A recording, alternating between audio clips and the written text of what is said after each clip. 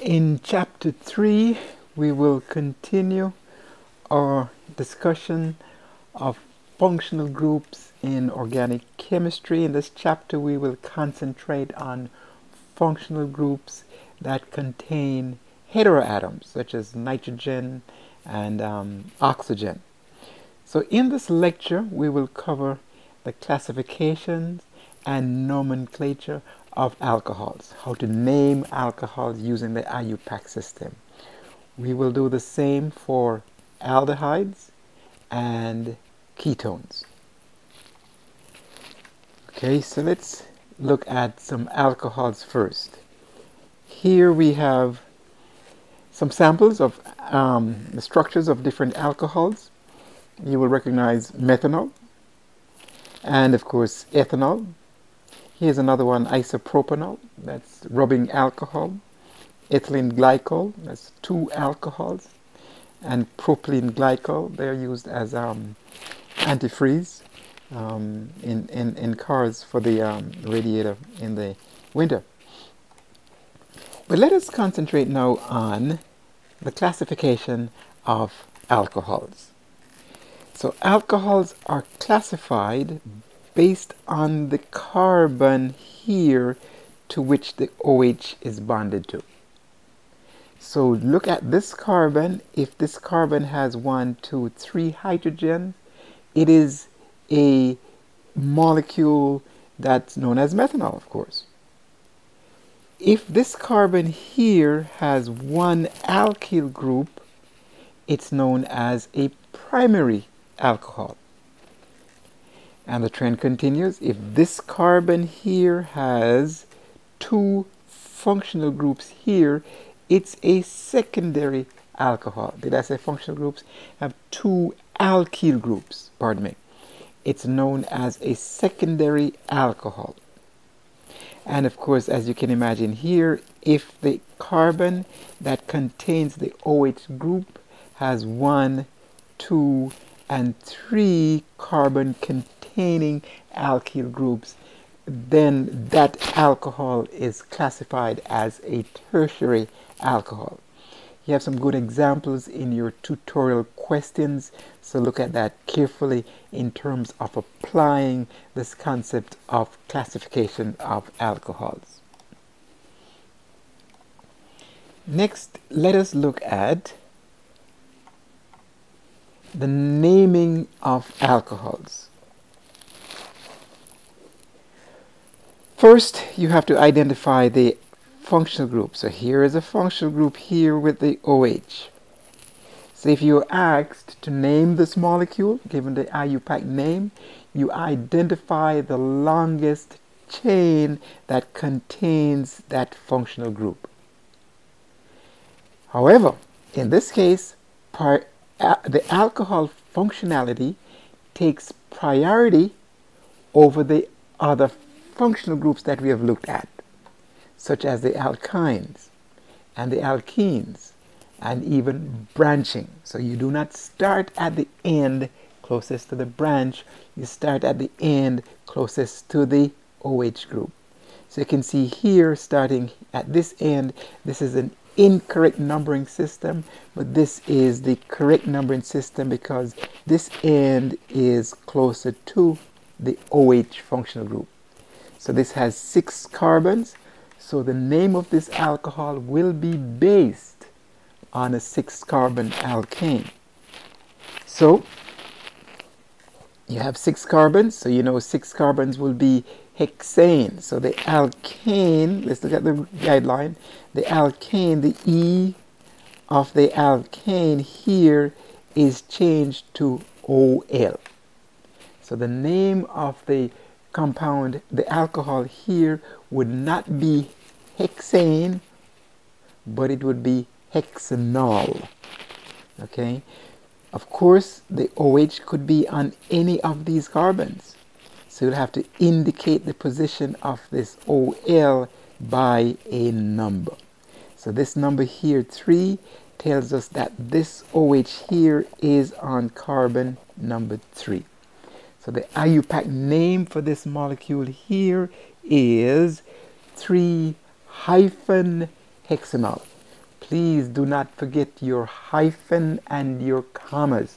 I noticed on the quiz, some of you guys missed that. We will be subtracting points on the exam, well, on the next quiz, and of course on the exam if you miss those.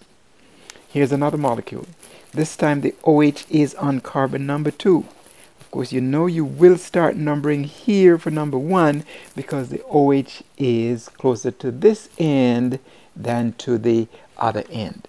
So this OH makes this an hexanol because 6 carbons, and this OH is on carbon number 2. So it becomes 2-hexanol. Let us look at branched alcohols. Of course, I hope you can see a systematic way here of naming the compounds. Once you have the numbering system, it becomes easy. So again, here's the branch. Well, this would make it the branch. But you do not start numbering at the branch because now the alcohol group here takes priority. So in this case, you start numbering closest to the OH. So you start here as 1. Once you have this numbering sequence in, it's just a matter of naming the molecule based on those numbers. So let's see what that would be. So here, the numbering goes 1, 2, 3, 4, 5, and 6. So it becomes an hexanol. We have to indicate the position of the OL. It's on number 3. And we have a methyl group here on carbon number 5. So it's a 5-methyl. methyl. Notice the hyphens here to separate numbers from letters. Here's another example. So this 2 here is to indicate the position of the OL. And of course the 4 would indicate the position of the methyl group. Let us look at unsaturated alcohols. In other words, we have difunctional groups here, 2 functional groups that are present, the alcohol and the alkene. So here again, the OH will take priority over the alkene. So we have 2 functional groups, the alkene and the OH. But this takes priority, so you start numbering from this end closest to the OH. So once you have this numbering system, you can see that the root name here will be based on 6 carbons. It's going to be an hexane. So let's see how we do that. So since it's an hexane, we know it's going to be an hexanol. But we have to indicate the position of the OH. So we break up the word. We break it up and we say it's a 2-ol and a 4 for the alkene. So this would be the EN, the alkene portion. So notice it's an alkene all. Okay, so in this case it's a 4-hexene. Notice the numbering goes in this direction here. So that's why this is 4 and this is 2. So it becomes 4-hexene 2-ol. Let's look here at a branched unsaturation. Again, it seems repetitive, but hopefully you're getting a trend here. So again, you start numbering at this end here. Why? Because it's closest to the alcohol, which has priority over branching and over the alkene.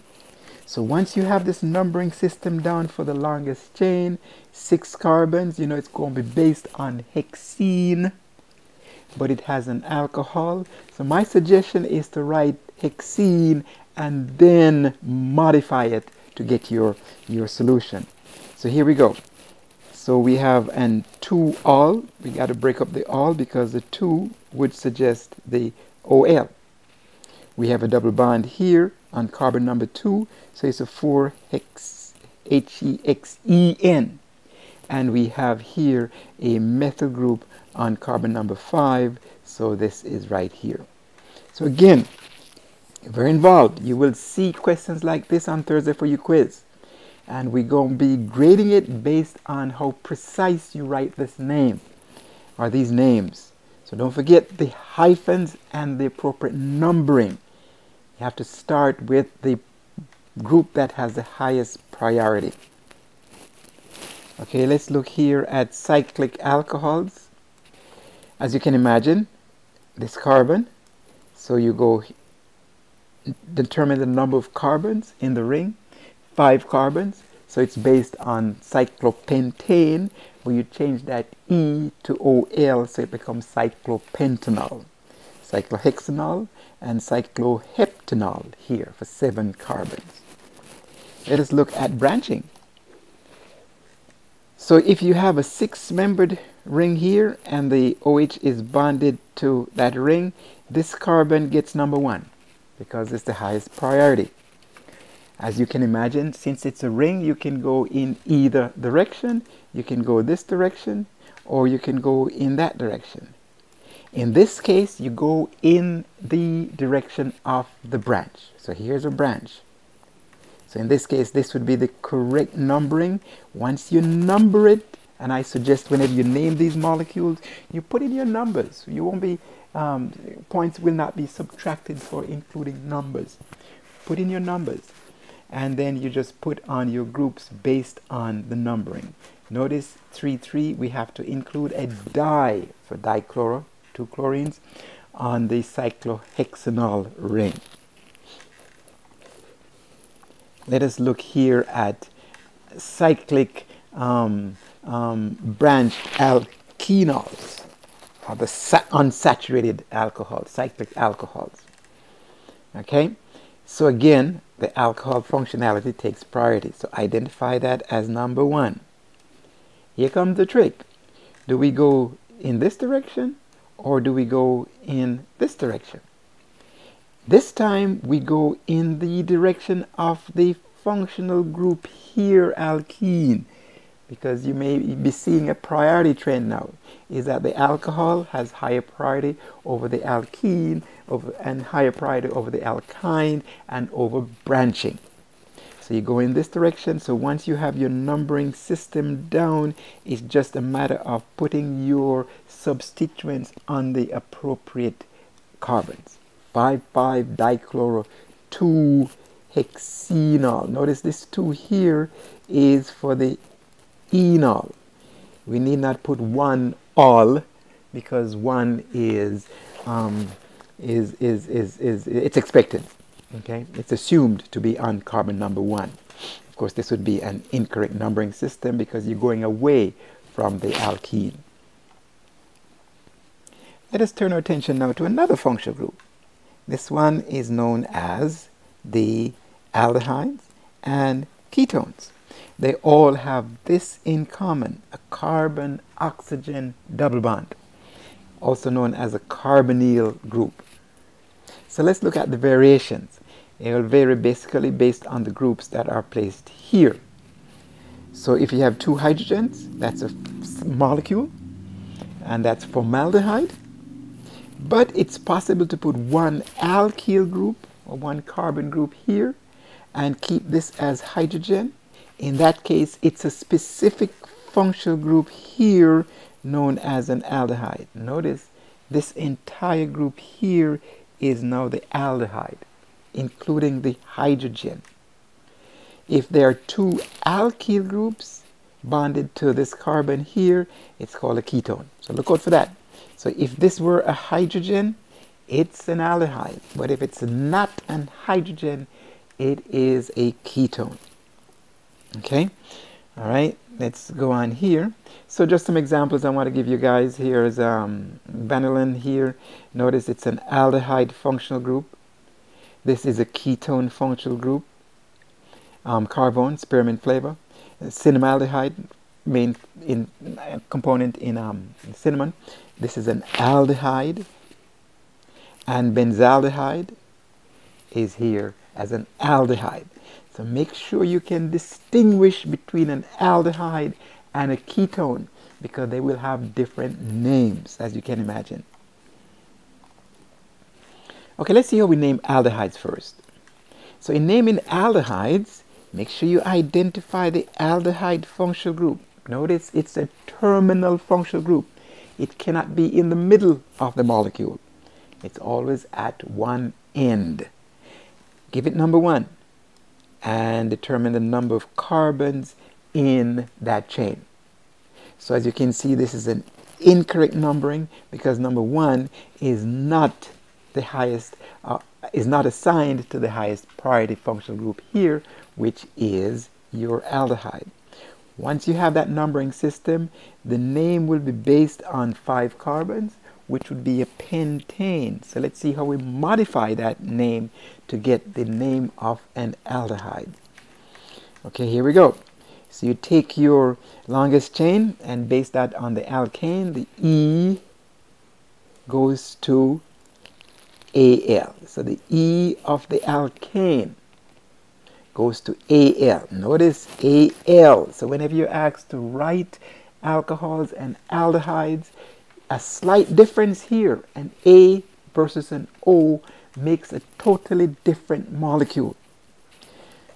So here we have 6 carbons, hexane, so we change the E to an Al, so it will be hexanal. And that indicates that it's an aldehyde. Here's another aldehyde, 5 carbons, so it's a pentanal, Al here. Make sure you write that legibly so we as graders can see that it's an A and not an O if you intend it to be an aldehyde. Let us look at branching for aldehydes. So again, the systematic way is, once you have identified your longest chain, 5 carbons, just identify the groups that are bonded to that longest chain. 5 carbons would be pentane, but you change that E to Al. You need that indicate the position of that Al because it's number 1 and always will be number 1 if it's an Al. Then of course once you have these numbers here, it's going to be 3, 4, 3 for this and 4 for that. And notice dimethyl. Don't forget, on the quiz I noticed some of you guys missed that di. You just put 3,4-methyl pentanal or compound name, but make sure you put a di. We're going to subtract for that when we grade next time. And here's another example. 5 carbons again, longest chain. This gets number 1. Here's the aldehyde, pentanal. And of course we have here ethyl on carbon number 2. And since E comes before M, we put E first and methyl next. Okay, so here we have a little exercise for you. Give the line angle structure for the compounds. So we need to be able to go from names to structure and also structure to names. So here given the name, so we need to put the structure here. So again, you need a systematic way to do that. We're solving problems here, so you need to apply the concept that we have learned. My suggestion is to start at the end here. So I would just put 5 carbons in a row and number these 5 carbons. And on the first carbon, I would put my aldehyde. And then, of course, on carbon 4 and on carbon 3, there are substituents. Same thing here.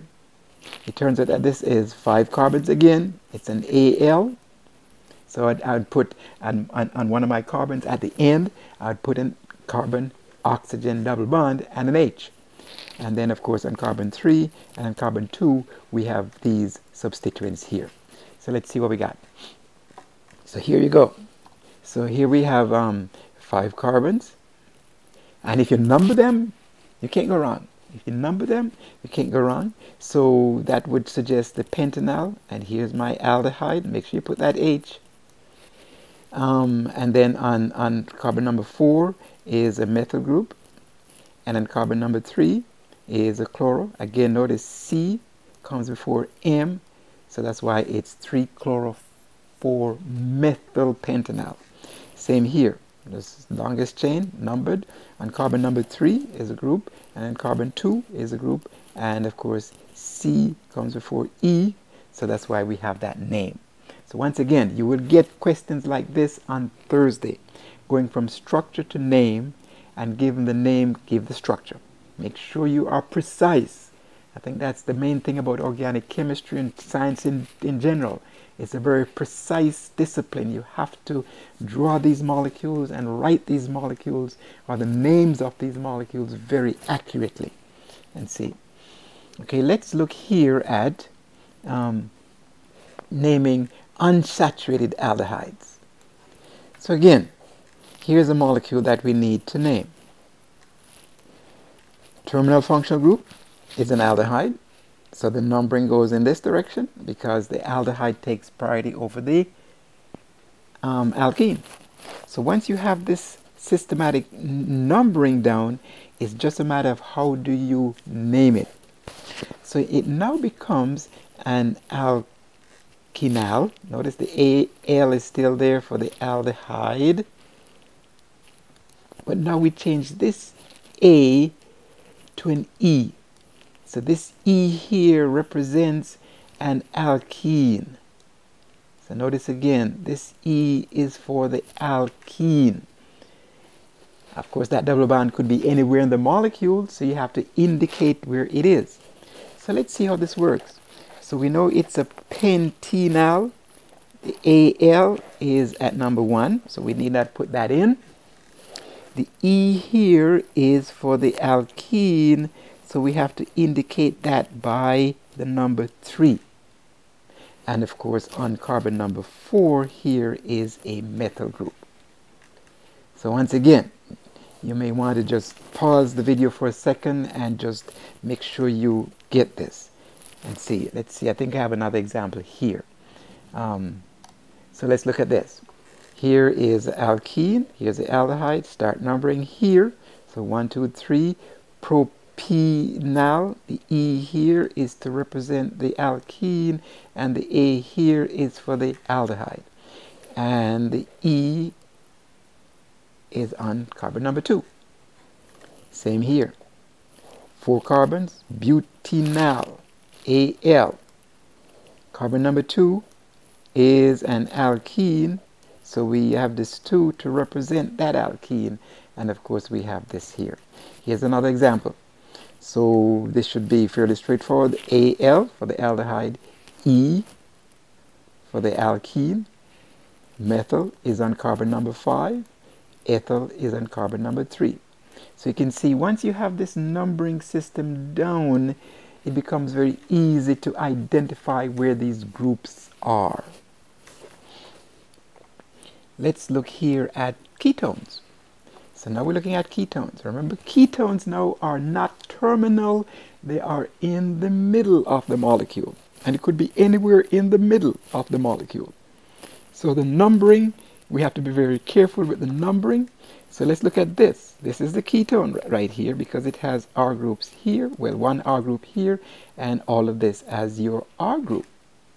So again, as you might suspect, we start numbering at the end closest to the carbonyl, or the ketone functionality here and not over here. So 1, 2, 3, 4, 5, 6. So it's 6 carbons. So the root would be a hexane. Of course, we have to modify that name to reflect the structure of this alkene. Let's see how we do it. So here, we will have to indicate the position of the carbon-oxygen double bond, the alkene. Here, we'll also have to indicate that it's a ketone. So indicate that it's a ketone by changing the E of the alkane to ONE. So it becomes an alkanone. So here we go. So this is 1, 2, 3, 4, 5, 6 hexane. We change the E to an ONE. We have to indicate where that double bond is, and this 2 is to indicate the position of that double bond. Double bonded to oxygen, carbonyl functionality. Here's another molecule. So again, we can start at this end in numbering, or we can start at this end. But you can see this carbonyl here is closer to this end, so this numbering system here is the correct numbering system. So it's 6 carbons, so it's hexane. You change the E of hexane to ONE, so it becomes ONE, and you have to indicate where that ONE is, the carbon-oxygen double bond. It's on carbon number 3. So this 3 is to indicate that. Notice again, it's separated by a hyphen. Let us look at some more examples. So here we got this molecule to name, and of course we start at this end because it's closest to the carbonyl.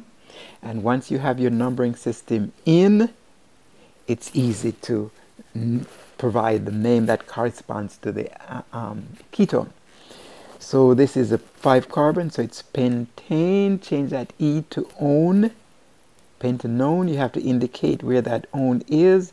It's on carbon number 2, and on the methyl group is on carbon number 4. Same here, butanone, 4 carbons. So that's one ketone. You know that's a ketone. You know it's on carbon number 2, and these groups are here. So these examples are here. So you can pause the video here and just make sure that you understand by working out these examples here. Let's go on. Here's an example of an unsaturated ketone. Of course, you probably can figure out how to do this now. So the alkane now becomes alkenone.